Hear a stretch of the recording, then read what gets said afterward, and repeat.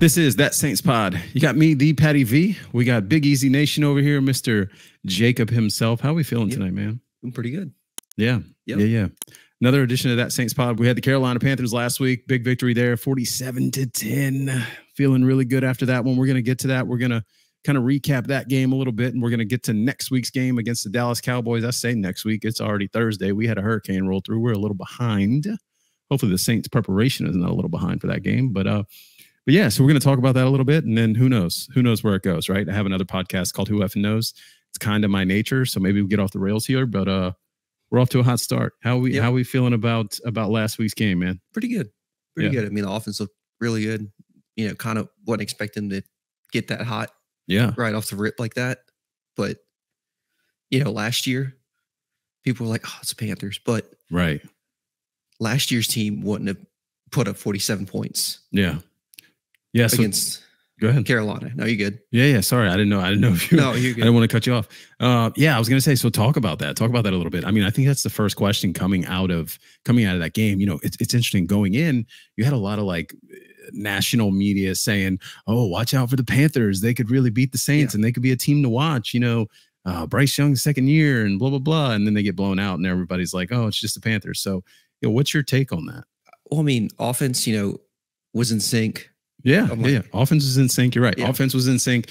They looked great. The motion was there. That was the thing, right? It's interesting. You think to last year, I think Nick Underhill tweeted something that made me just kind of laugh to myself, because he's like, this year's offense just makes sense. I'm paraphrasing. That's not exactly what he said, but it was something along those lines. He's like, last year, you kind of be scratching your head. This year, even when they do something that doesn't work, at least it makes sense.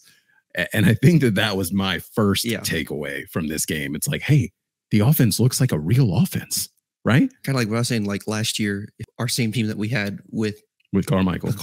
Yeah.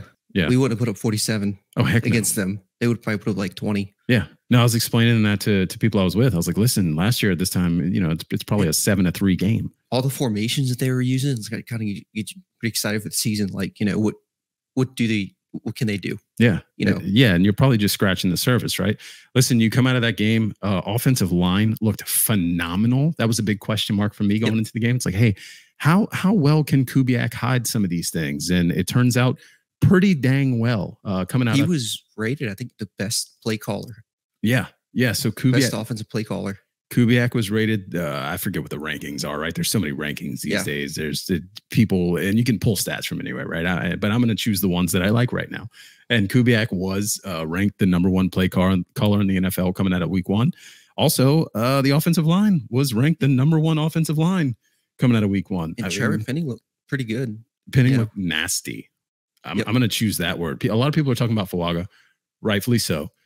Penning comes out the gates, man. There was 2 separate plays where I watched him block a guy into 2 other guys and effectively take out 3 guys. And when you're playing 8 on 11, what's the math there? Right? You take out 3 guys, your odds are pretty good. You're going to get a good game. Talking about Dallas, you got Micah Parsons. You know, he's going to cover him. It's going to be Fuaga if he's healthy, or Penning. Yeah. We'll definitely get to that. I want to talk about that for sure. Just sticking to the Panthers game a little bit here. Were you surprised at how well the offense, like how good the offense looked, how well the offense meshed? It looked like they got a lot of different guys in there. I think I personally was expecting maybe Kamara to have a good game, like a big game, not a good game. He had a good game. But it looked like everybody had a good game, right? Yeah. It didn't matter who was in there. It just looked like you try not to get too excited. It's week 1. Yeah. It's the Panthers, but you know, you look at the potential, you're like, oh, wow, you know, we could be really good this year. Yeah.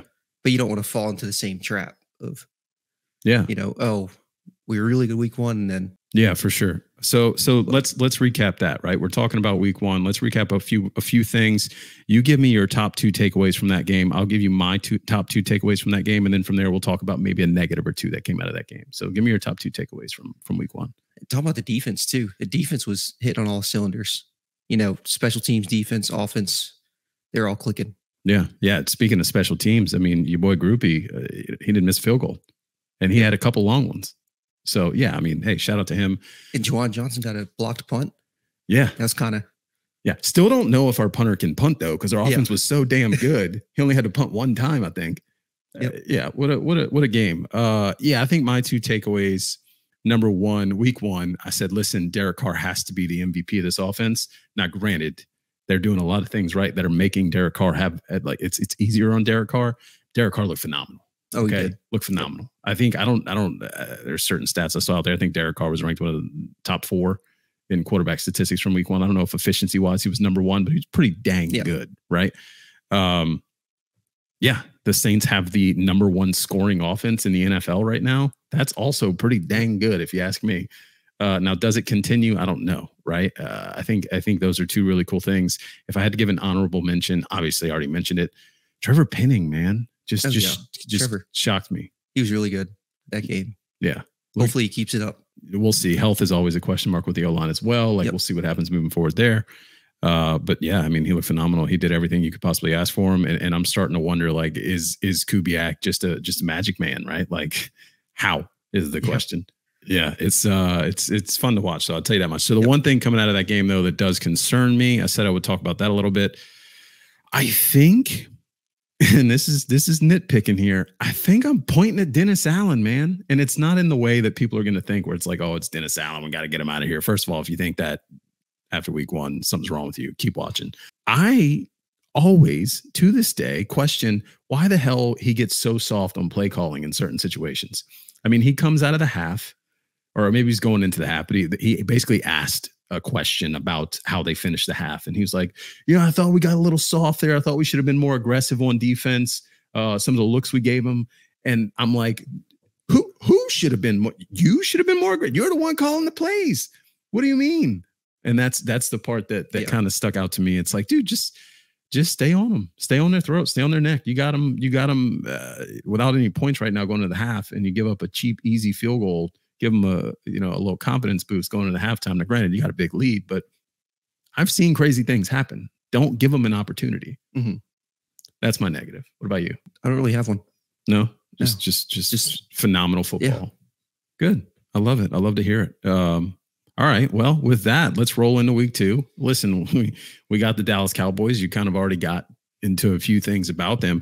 They also had a big week 1. They had a good win. You got your boy Dak Prescott just signed a brand new contract as he's stepping foot onto the field. Apparently, that's got to be a good little juice up before the game. But yeah, they looked really good, and they are favorites rolling into this game against the Saints. So, start wherever you want, but tell me what your feelings are coming in this game. Point out some things to me. Let's talk. That's going to be a tough one. Yeah, going up against Dallas. Who's going to line up against CeeDee Lamb with Marshawn Lattimore in question coming in, but it's going to be Paulson or I do question if Lattimore is not going to play. I think Lattimore, it's probably more rest. At the end of the game, they mentioned his issues, but then when the coaches were kind of pressed on it, it was kind of just like, yeah, listen, he's fine. We just want to let him get off of it. You saw some people tweet about it that are close to the team that weren't really concerned at the end of the game, but now it seems like going into the week, more people are talking about it. He has practice 2 days in a row, so it's kind of a little concerning. Oh, of course. If he's going to be out Sunday. Yeah. It's another thing is should he just rest? But it is a huge matchup against Dallas. So yeah. I mean, I trust this defense. I trust Dennis Allen's ability to find a cornerback on Bourbon Street if he needs to and just throw him in there, and somehow he'll shut down any receiver he's matched up against, unless their name's Adam Thielen, which shout out last week, Adam Thielen being shut down. Maybe, Father Time caught up with him, but they finally kept that Thielen under wraps. That felt good. But week 2, I think that's a big question. Lattimore being potentially hurt, who matches up against CD. They're down a tight end who's Dak's favorite target. I mean, Dak definitely peppers the tight ends with looks. I still question their running game. I know they put up a lot of points week 1. I know Dak Prescott and that offense always gets rolling, but I'm wondering if this is a letdown game for them and the Saints all of a sudden look like this, hot new Cinderella darling of the NFL, and you start seeing them on TV every week. Should the game get flexed? No, I don't think so. I don't think you're there yet. No, you're not there yet. You got to be Dallas first. Yeah. Let's get past Dallas. You got to be Dallas first. Yeah. I mean that. So, I trust that Dennis Allen is going to give some good complex looks to Dak Prescott. Listen, I think the pass rush is there. They had to formulate it a little bit, through some nickel nickel blitzes there.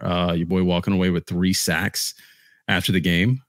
Pretty phenomenal there tied for the NFL right now. Yeah, tied for first. Alontae Taylor, shout out. For tied for first for sacks in the NFL. I kept making the joke throughout the game. I don't think anybody got it, but Zach Bond was being like heralded week 1 for how many sacks he got and how great he looked playing inside linebacker. I want to call out. He was not playing pass rusher. But every time Alontae Taylor would get a sack, I'd be like, Zach who? Because everybody was questioning, whether or not we messed up by letting Zach Bond go. My point is we got pressure. Yep. Whether it was from Alontae Taylor and anybody else. And a part of that, if I could just call it out, is I can't even think of his name right now. The new pass rusher we have, Chase Young. Chase Young, yeah, yep. Chase Young just looking phenomenal. I mean, I feel like every play I saw him pushing somebody over and getting into the backfield. Now, was he getting sacks? Not necessarily, but the man was wreaking havoc. Yeah, no, he was. So talk a little bit about that. Do you talk about how you see our defensive line matching up against them? Anything that stands out to you that you really want to watch in this game? More interested to watch like how our O-line does against their defensive line. Okay. They can match up to the test. Yeah. Yeah, against DeMarcus Lawrence, Micah Parsons. Yeah, I think, and that is a very important thing to call out. You talked about Alontae Taylor being tied for first in sacks in the league.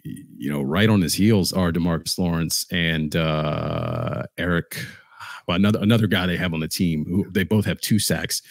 And you're not even talking about Micah Parsons in that conversation, who's also going to be causing some havoc and getting into the backfield, applying pressure. So, yeah, I think that's a massive matchup that you have to watch and see how well Kubiak can hide some of those issues. I think it starts with running the ball.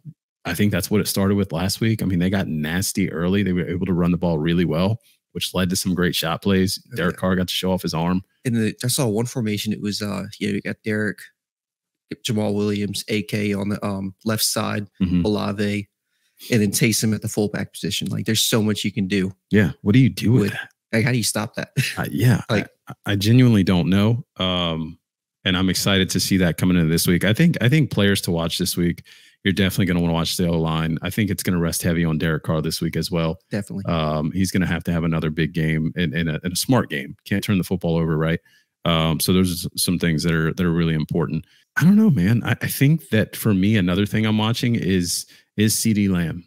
If Marshawn plays, how well does he match up against him? Can they lock him down? And if so, is there somebody else on that Dallas offense that's going to step up? Because if not, I think it's an easy game for the Saints. Oh, I think so. Like you were saying about the run game, like unless you get a vintage like Dalvin Cook game just out of nowhere. Yeah, but other than that, they really don't have anybody. Yeah, I think week 1 too, Dalvin Cook was not used a whole lot, right? Now, granted, he was just picked up, but it was basically a 1-2 punch of Rico Dowdle and old Zeke. So not putting a lot of fear into me, and maybe I eat those words, but and usually what's got the Saints in the past is those random players always having a huge game against us. Yeah, like it's always happened. But yeah, for sure. Aside from that, what are some keys to victory? We always talk about keys. I know we talked about things to watch, but what are some keys to victory? What do you think is most important? Limit the turnovers, of course. No, limit the penalties.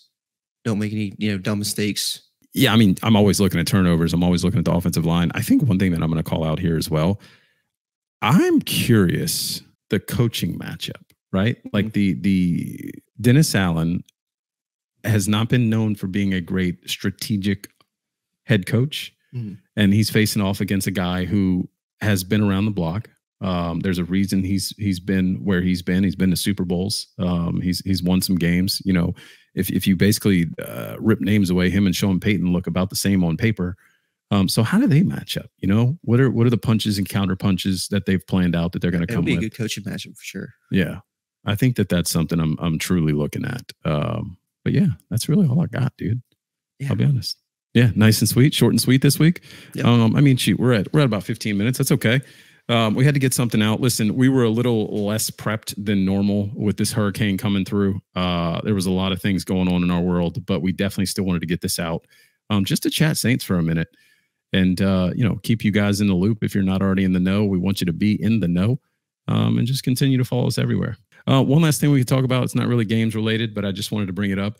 I don't know if you've seen this. There's a Twitter account that I'm trying to think of the name of it, but that often will put out some stories that aren't so pleasant about other people, right? And they teased a story about the Saints today. I did just see that actually earlier. Yeah.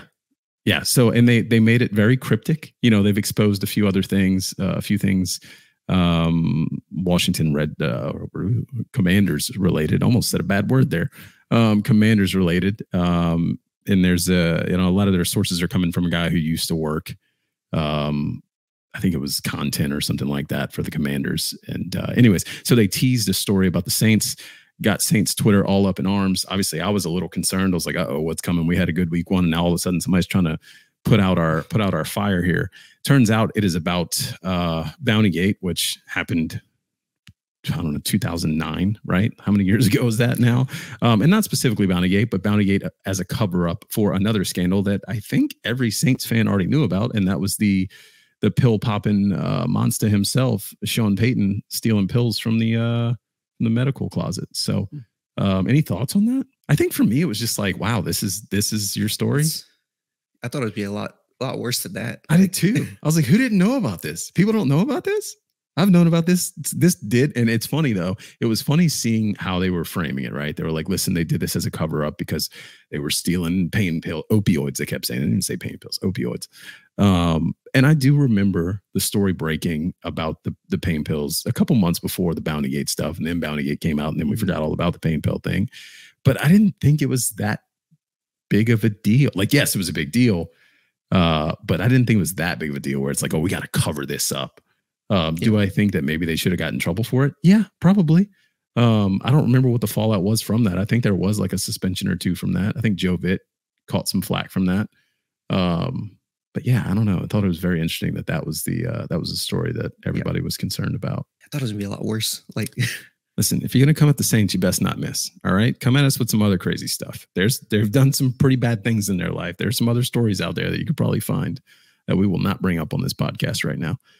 But yeah, I don't know. Just wanted to fill some dead air time to close this thing out. We appreciate you guys. You got any last thoughts before we close it? Score predictions? Score predictions. Good question. Good question. So Dallas is favored by 6 right now, I believe it is.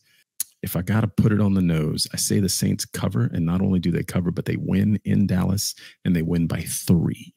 And I think the score is, if I have to just pick a score, right, I think it's going to be like 27-24.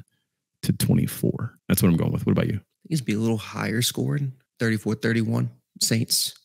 Oh, also going with a 3-point victory. Yeah, we work in threes here, fellas, except tonight because Sir Dave didn't join us, missing our producer. Shout out to him. Yeah, cool. And there's one more thing that we closed out last week with that we can close out this week with, and I promise it's the end of this thing here. Let's do anytime touchdown score from last week. Do you remember who for this week? Do you remember who your touchdown scorer was from last week? Taysom Hill. So how'd you do? You don't know if Taysom scored a touchdown? Let's see. Did he? I don't think. He almost got a touchdown. I don't recall. I'm thinking of it now, and I'm like, actually, I don't think he did. He did not get a touchdown last week. He was close. Yeah. You know what? Let's shout that out right now, though. Derek Carr with 3, Kamara with 1, Jamal Williams with 1. And Rashid, we did talk about that pass that he had to Rashid. First touchdown of the game. He dropped it in a bucket. Yes, a beautiful pass in a bucket. It was phenomenal. Yeah, mine was the running back from Carolina. I can't even think of his name right now. I have him on my fantasy team. Chuba Hubbard did not score a touchdown. So yeah, neither one of us hit. I don't remember what Dave had. He probably hit. Did he go Kamara? I think so. Yeah, I think he went Kamara. Took the easy way out. Yeah, odds on that were like terrible. You won $1. Congrats. This week, if I have to go anytime touchdown scorer, I'll take Taysom Hill. With Jamal Williams. Jamal. Pikachu. I feel like we need to give him like an attack. Like when he scores a touchdown, he needs to have like a random Pokemon attack that we just scream, right? Is there anything, did you ever do Pokemon? A little bit, not too much. I didn't really do it. A lot of people I knew did it, and I wish I had somebody here that could just shout something. Like I looked up like Bulbasaur attacks and Squirtle in it. I don't know. I feel like we need to shout something when he scores a touchdown. Anyways, thank you guys. Appreciate you. Hopefully you got some value out of this thing. If not, we want your hot takes. We've been putting that on our Who Effing Knows account, but we want that for this too. Give us all your football hot takes. Tweet at us. Tweet at Be in the Know. Follow at Be in the Know everywhere, whether it's on Twitter, Instagram, YouTube, all that stuff. This is a part of the Be in the Know network. Obviously, also follow Jacob's accounts, Big Easy Nation. It's on Twitter. It's on Instagram. If you're not following him on Instagram, you're one of the only ones because he's got a massive following there. But yeah, that's all I got for now. You got anything else? Nothing else. Awesome. We appreciate you guys. We'll see you next week. We also have, one more thing. We also have a pregame and a postgame that the Know does every week. It's on YouTube. If you follow the accounts, you'll also see it. So just keep an eye out for that. You'll get to see Ethan on there. He's a great guy. Till next time. Who dat?